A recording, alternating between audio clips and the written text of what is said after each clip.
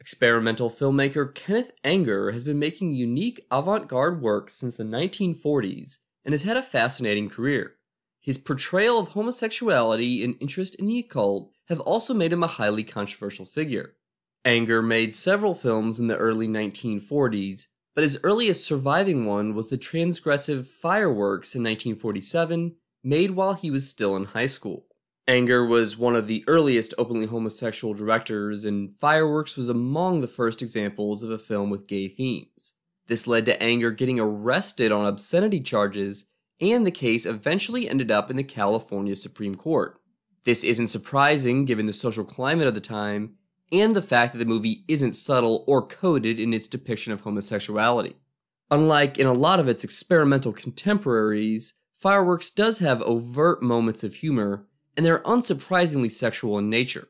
Anger himself described Fireworks as a, quote, dream of a dream, and it shows a clear influence from French surrealist director Jean Cocteau. 2 years later, in 1949, Anger made Puce Moment, a 6-minute dialogue-free color short that is a fragment of what was intended to be a longer work called Puce Women. It consists of a somewhat deranged-looking woman getting ready to go out, choosing between dresses, putting on shoes, and then laying back in a chair and staring off into space. Eventually, she holds her dogs on a leash and goes for a walk. In 1966, Anger added a noisy, folksy soundtrack that's pretty bizarre and experimental and does feel a bit out of place for something filmed in the 1940s.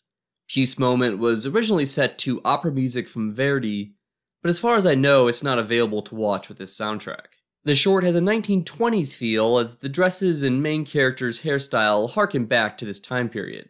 Also, Anger used alternating camera speeds to give the feel of a silent movie.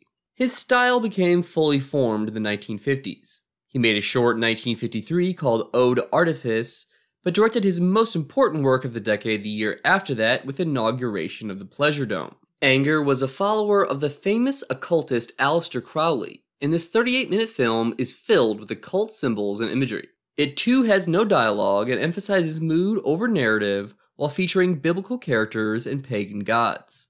Pleasure Dome contains a few visual tricks and lots of superimposition, along with vivid colors and striking visuals. The 1960s saw a revolution in experimental film with the static works of Andy Warhol and the formalism of the structural film movement. However, Anger was sort of doing his own thing, and his films don't feel influenced by the major movements of the era. His main work of the 60s was Scorpio Rising from 1963. Like his earlier works, it covers many topics that were especially controversial in this era, like the occult and homosexuality, and even has Nazi imagery. It also doesn't fit into a clear category when it comes to documentary or fiction, as Anger said that he was just filming what was happening. Scorpio Rising stars lots of leather-clad motorcycle enthusiasts and is set to pop music like Elvis and Ray Charles. 1965 saw the publication of Anger's first book, Hollywood Babylon. The book describes Hollywood scandals of the first half of the 20th century and was banned upon release. The same year, Anger also made a 3-minute short called Custom Car Commandos, which portrayed an automobile in an erotic way. His 1969 film Invocation of My Demon Brother was much more focused on the occult themes, and it features the famous Satanist Anton LaVey. Mick Jagger also appeared and created the abrasive soundtrack. In addition, the cast includes the infamous actor and musician Bobby Beausoleil, who is currently serving out a life sentence in prison for his involvement in the Manson family killings. Like Pleasure Dome, Demon Brother uses multiple exposures to emphasize the otherworldly feel. 1971 finally saw the release of Rabbit's Moon, a short film about a clown that Anger made all the way back in 1950. Anger's final major work before temporarily retiring was Lucifer Rising, a 28-minute long film. It was his most ambitious film yet, as it includes locales across the world that have occult significance, like the Sphinx and the Great Pyramids of Giza.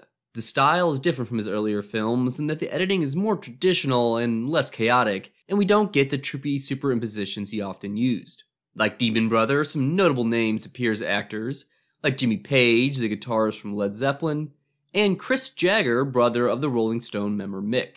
Page was originally going to create the soundtrack, but the job eventually went to Beausoleil, who recorded the music while in prison. After Lucifer Rising, he went into retirement for decades, but started making films again around the turn of the millennium. His most recent work is a short called Airships from 2013. His significance is undeniable, especially in avant-garde filmmaking, but also with more mainstream directors like David Lynch and Martin Scorsese, who called Anger one of our greatest artists. His use of pop and rock music have also been cited as an influence on the development of music videos. That'll be it for this video.